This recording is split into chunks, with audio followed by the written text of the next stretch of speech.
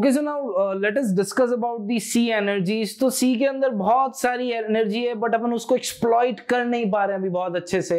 So let us look at the different types of energies present in the C. So first is tidal energy.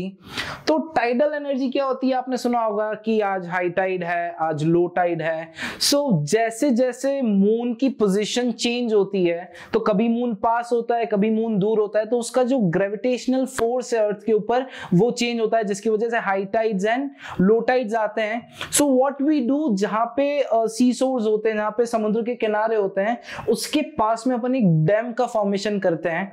तो जब भी high Tide and low tide है तो dam के just ऊपर अपन क्या लगाते हैं, टर्बाइंस। तो उन टाइड्स के थ्रू वो टर्बाइंस रन होते हैं and you can produce electricity. तो यहां पे कोई पोल्यूशन नहीं हुआ, आपने कोई गैस रिलीज नहीं करी, कोई एनर्जी आपने कॉस्ट लगा के प्रोवाइड नहीं करी। So it is again a very good alternative for the energy.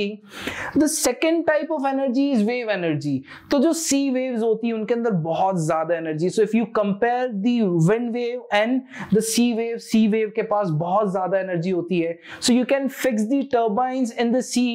तो उससे जो waves की वजह से वो क्या हो सकते हैं, रोटेट होंगे and as a result you can get the energy. Again यहाँ पे भी कोई pollution नहीं हुआ है, आपको जो सोर्स है वो आपका रिन्यूएबल है, बिकॉज सी में बहुत सारा पानी है, बहुत सारी वेव्स है जिनको आप यूज कर सकते हो। अब जो थर्ड होता है that is C thermal energy.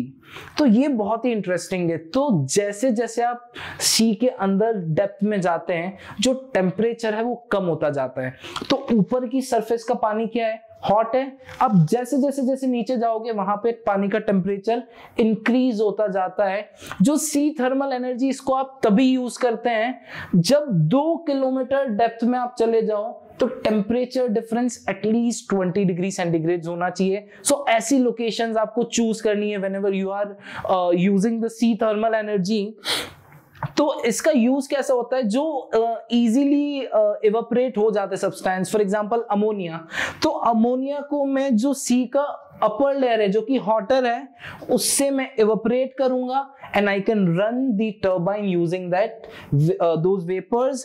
And जो नीचे पानी है जिसका टेम्परेचर कम है, उस पानी को ऊपर लाके I can condense those vapours. सो वापस से मेरा जो अमोनिया है वो रिकवर हो जाएगा। तो ये क्या है, एक रिसाइक्लेबल प्रोसेस है जिसमें आप अमोनिया की वेपर्स बना के इलेक्ट्रिसिटी प्रोड्यूस करके वापस से अमोनिया को कंडेंस करके वापस वेपर्स बना के कंटिन्यूअसली इस प्रोसेस को चला सकते हो। यहां पे भी कोई पोल्यूशन नहीं हो रहा है, you are not harming the environment, the C life, जो एक्वेटिक लाइफ है आप उसको यहां पे हैम्पर नहीं करते हो। So all these 3 are very good alternate sources of energy and they are very safe to use.